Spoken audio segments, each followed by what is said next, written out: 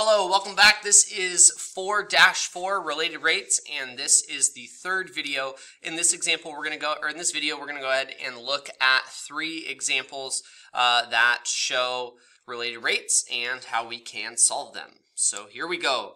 All right, continuing in the notes, example number 8. We have a balloon is rising vertically from the ground at a rate of 3 feet per second. A person standing 75 feet away from the point on the ground directly below the balloon. Okay, they say, part A, find the rate in feet per second that the distance between the person and the balloon is changing when the balloon is 40 feet above the ground. All right, so these problems, easy as pie. P stands for picture. Do you have a picture? And yes, I do have a picture, which is already given to us here. We are missing something. I am missing, they talk about a person. So here's a person standing 75 feet away from the point directly below the balloon.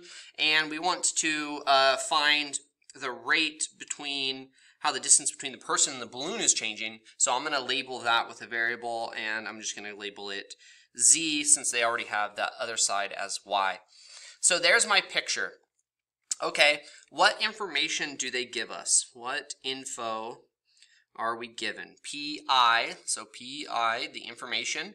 Now they tell us that the balloon is rising vertically. This balloon is going up. So the rate that Y is changing is equal to 3 feet per second. So there's dy dt. Okay, I know that the distance between the person and the point below the balloon is 75 feet. They say find the rate that the distance between the person and the balloon is changing. Okay, so we need to find dz dt. This is what we need to find when, I'm going to erase my equal sign here. I'm going to put when they say the balloon is 40 feet above the ground. Okay, so that's when y is equal to 40 feet. Okay, so there's my picture, there's my information, PIE, easy as pie, and we now need an equation. So what equation ties all of this together? The Pythagorean theorem. So I have 75 squared plus y squared is equal to z squared. Now I want to go ahead and talk about this setup. I'm plugging in 75 here because that distance is constant. And going back to our picture here, this distance is never going to change. So if you have a constant value in your equation, you can go ahead and replace it. That makes our differentiation so much easier because the derivative of a constant is 0. So you'll want to plug those in. Now y, this balloon's rising, so y is changing, and then the distance between the person and the balloon's changing, so I must leave those as variables. Okay, so there's my equation. I'm going to go ahead and I'm going to differentiate now. So the derivative of 75 is 0. The derivative of y squared is 2y times the derivative of y with respect to time. And same on the right side. So the derivative with respect to time of z squared is 2z dz dt. Okay, now we're just going to go ahead and plug in the information that we have. I know that dy dt is 3. Okay, so I have 2 times 3 feet, or sorry, that's y.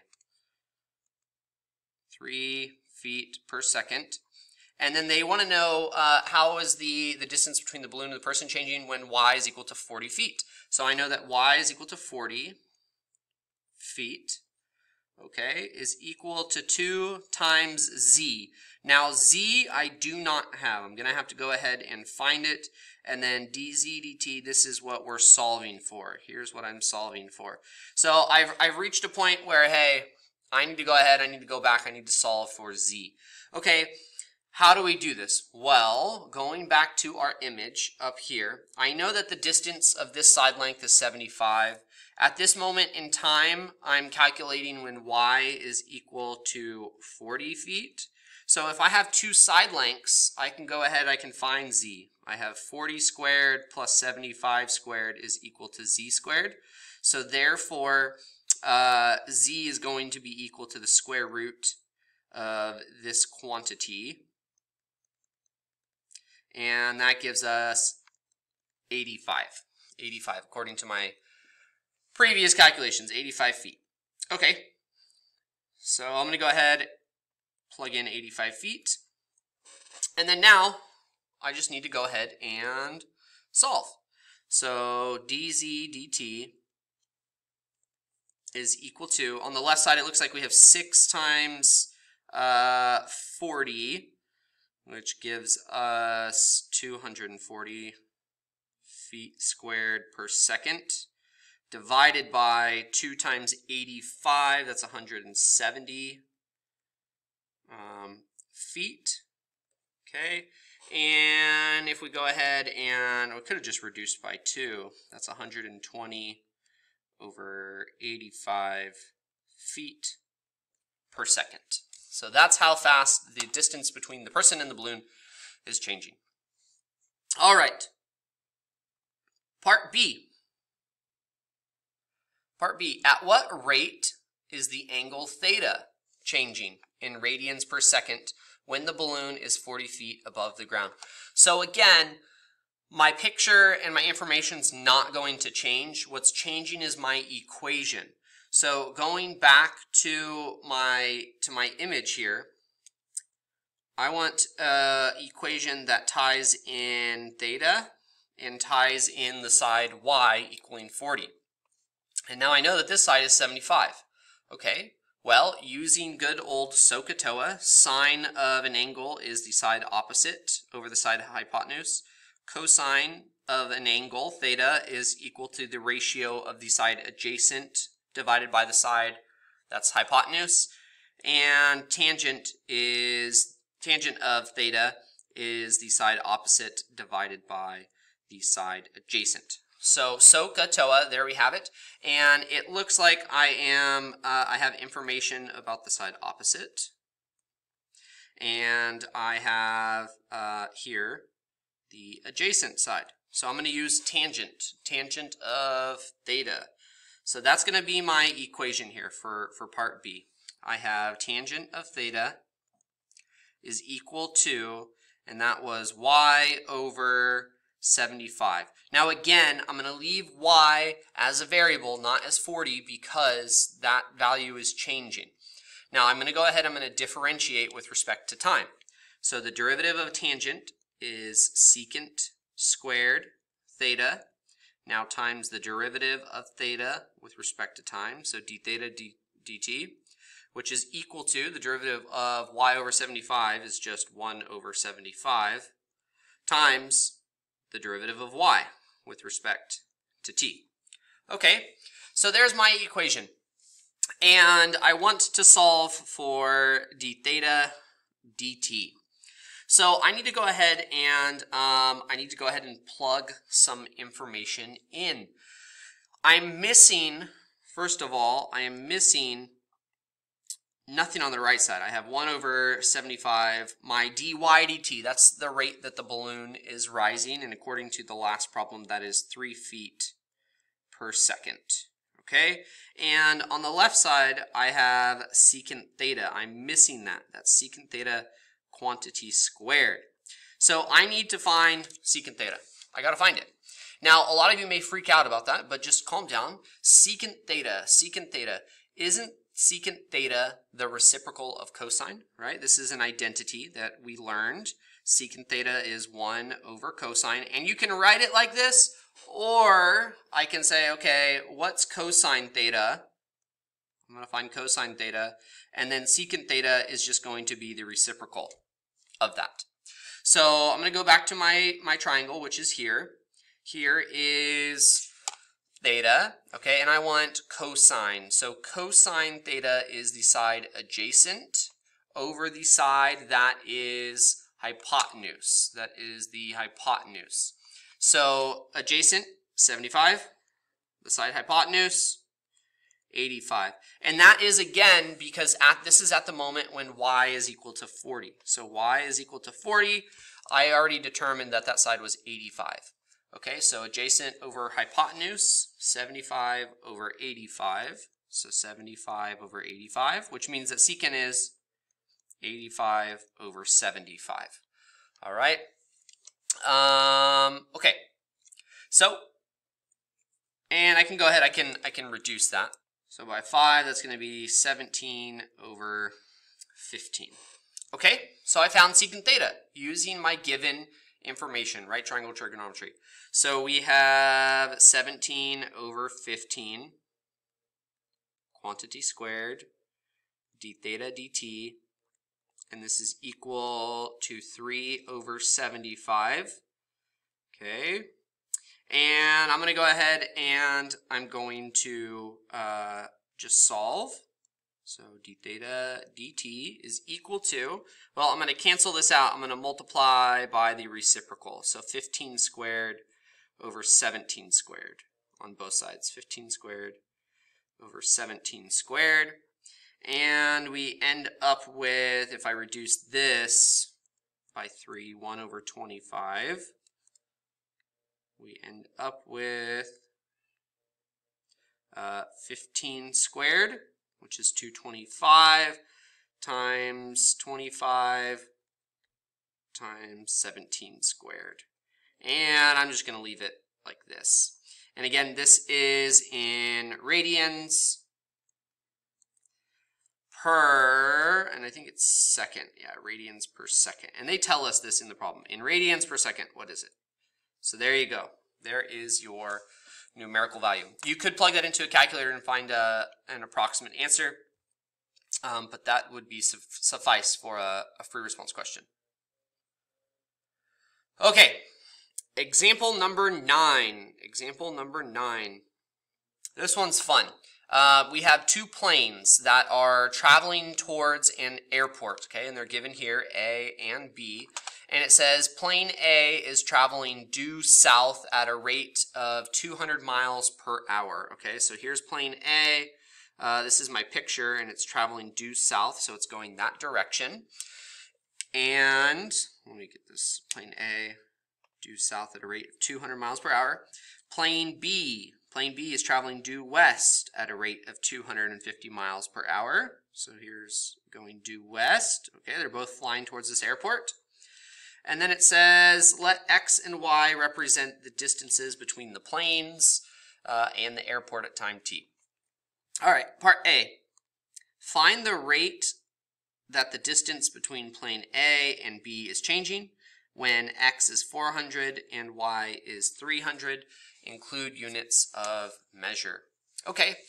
So I'm going to go ahead. I have my picture. I already kind of know what's going on. The only thing maybe missing is this side, the distance between the planes. We haven't labeled that. I'll call that Z. That's going to change. And now I want to go ahead and label my information. So what is given in the problem? So they tell us how plane A is traveling due south at 200 miles. Well, that's a negative 200 miles per hour because that distance is decreasing. So that is dy dt. That's how y is changing. Negative 200.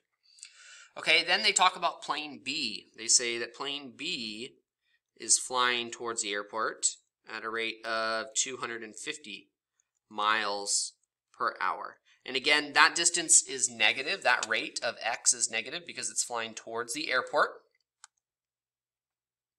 And then here they want us to find how is the distance between the planes changing. What is dz dt at the moment that x is 400 and y is 300 miles? We don't know this. We got to find this. Okay, so there's my information. All right, what's our equation? What is the equation to tie sides of a right triangle together? Good old Pythagoras. We have x squared plus y squared is equal to z squared. All right, let's differentiate with respect to t. So we have 2x dx dt plus 2y dy dt, and this is equal to 2z dz dt. Okay? Now, according to our problem, we're already given a lot of this. I know that x is 400 miles per hour.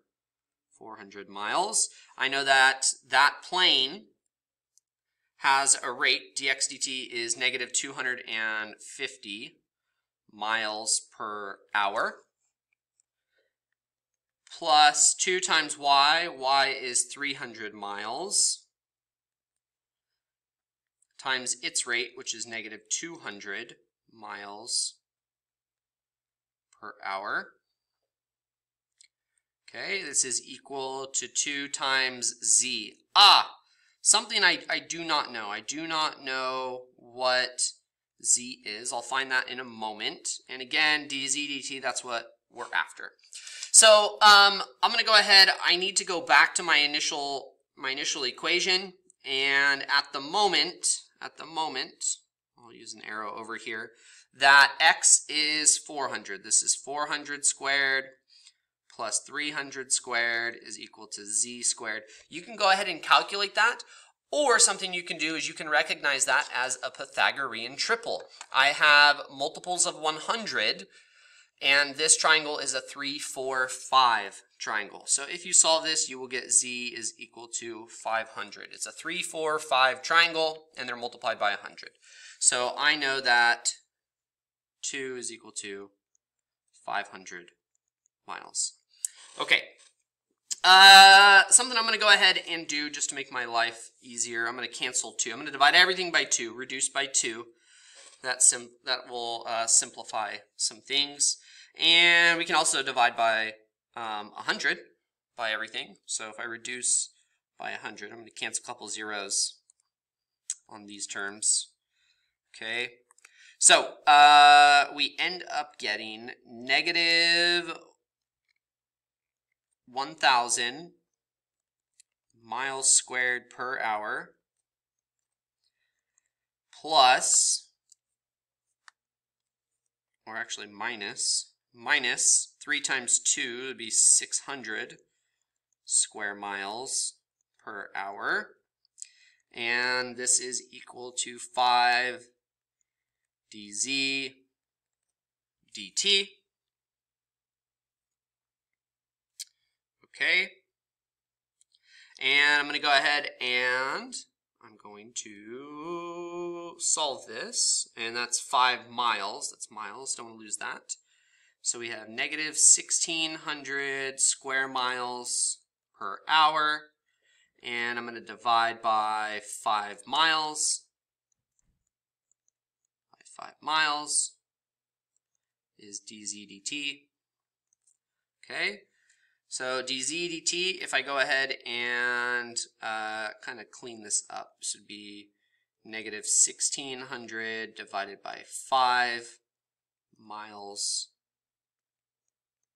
per hour. And there you have it. That is your answer. And let me see if I have that quantity over here. So negative 320. Yeah, negative 320. Miles per hour. All right. Whew. They're not that bad once you get the approach pretty consistent. It's not that bad. Okay. Number 10, example number 10. This is the last one I have for our lesson, and we're here dealing with a different type of shape, and this one has kind of a different approach as well. So here we go. They say gravel is falling on a conical pile at a rate of 10 cubic feet per minute. At all times, this is very important, the radius of the cone is twice the height of the cone. They gave you some information there. Here's the question. Find the rate of change of the height of the pile when the radius of the pile is 6 feet. Now they're kind. They give you the volume of the cone. They give you the equation. That's nice. Sometimes when the shape is not, I don't know, fairly basic, they'll give you the shape. Shapes that you should definitely memorize and know area and other perimeter formulas would be of a triangle, a circle, a rectangle or a square, things like that, it's expected that you would know those equations. So here we go ahead and then they say write a sentence explaining the meaning of the answer. Okay, so I have, first of all, I need to have a picture. I have a picture, okay, and gravel is being thrown onto this. And then 2, they say the radius of the cone is twice the height. So here's my radius, which is 2 times the height. 2 times the height. Okay, there it is. And this is getting bigger, right? More and more gravels is being thrown onto this. And so the height's going to increase and the overall volume of this pile is going to increase. So, okay, what did they give us in the problem? Well, they told us, have my picture, now I need information. All right, this is step 1, step 2. Okay, information. They told us the volume. I know that the volume is changing at a rate of 10 cubic feet per minute. And maybe you're like, how did you know that that was volume being added? Well, look at the units. The units can tell you a lot about a problem. We have cubic feet. So anything cubic, that's going to be volume. Also, too, they tell us the equation that we're going to use, which is given here.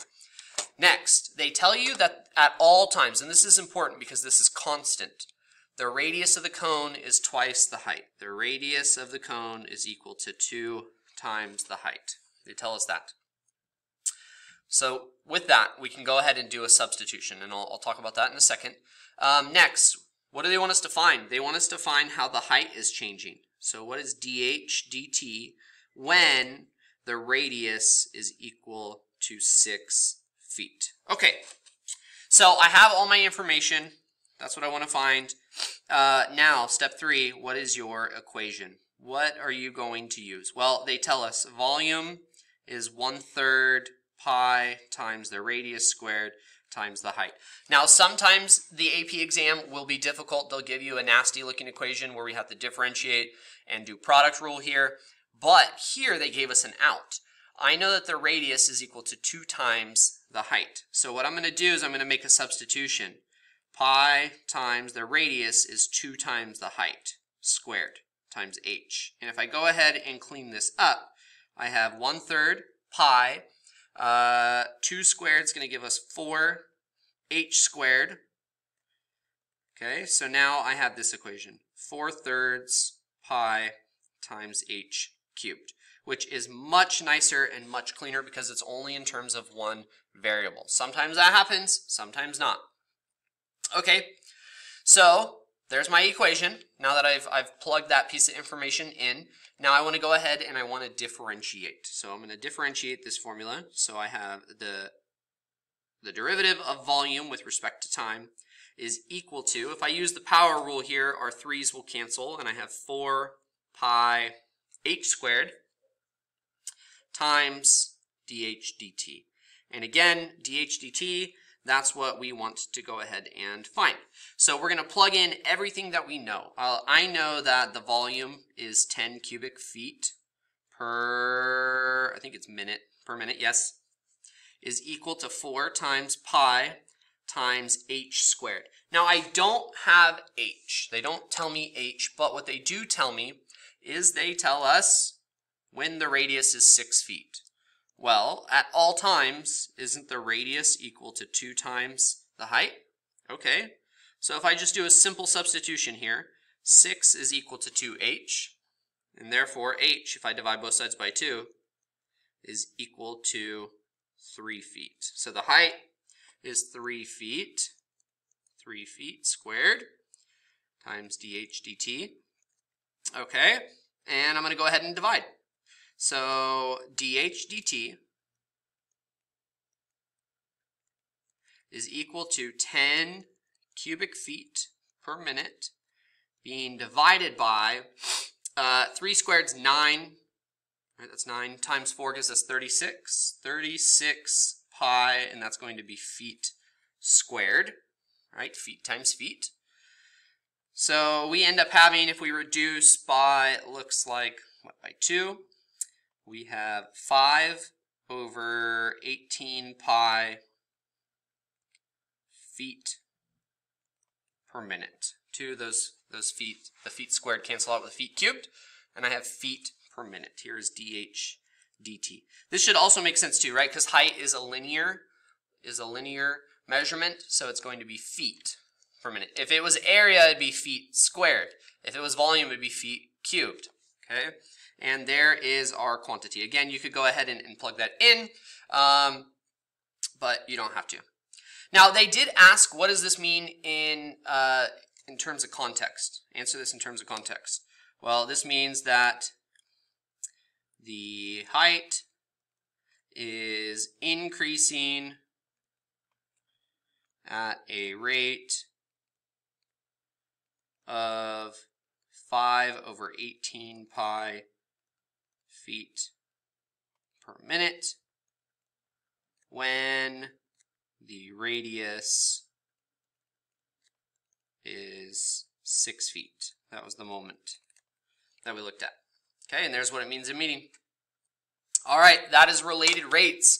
We looked at a whole bunch of examples. Remember, related rates, easy as pie. P, draw your picture. I, what's your information? E, what equation are you using?